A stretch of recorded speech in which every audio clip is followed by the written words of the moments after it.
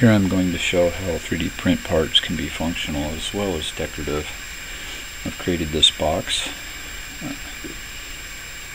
basically designed it in SolidWorks, and what this is for, this is a headlight reminder. My older Jeep does not have one, and every spring when the days get longer I end up leaving my headlights on and running my battery down. So I decided to pick one of these up online, just a simple kit. You solder together and it's ready to go. Problem is in a Jeep I don't think it's too good to have a exposed circuit board like this. So what I did is design this box. Basically now you just set this in here. It's got all the proper reliefs and so forth in it. Set the lid on it.